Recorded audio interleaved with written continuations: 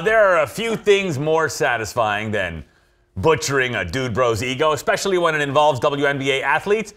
We decided that we're going to see if some dudes playing basketball at a Lifetime Fitness could beat the Lynx in an elimination-style game of horse.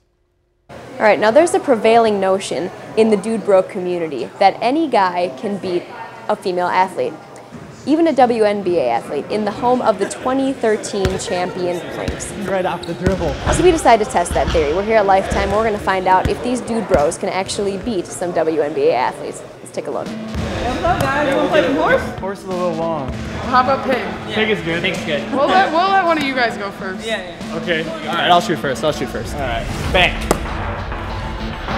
Who's that? That was simple. How about we just start off with a maybe?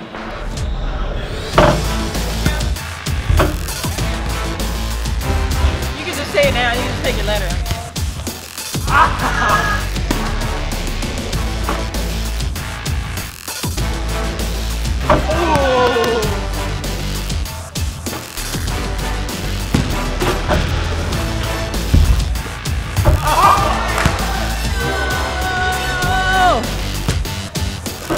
Somebody's gonna be out for you. Oh!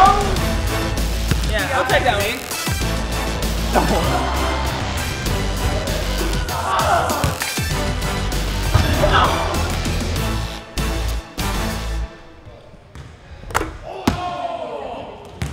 Way to hold it down. That's how we roll. Maybe next time. The rim's too big here. Wait, we get redos, right? No. How many redos we get? None. Guys, do you really want to redo? Come on. And by the way, that was Lindsay LaBelle, our correspondent out there from the Fox 9 web team. Making stuff happen. You gotta love when, okay, if you've gone to Lifetime or you go to a gym and you see the guys in there like, I got my tank on, showing off my muscles, I'm gonna shoot some baskets. Imagine. And then the Lynx walk in and whoop you. Come on, that's good TV right there.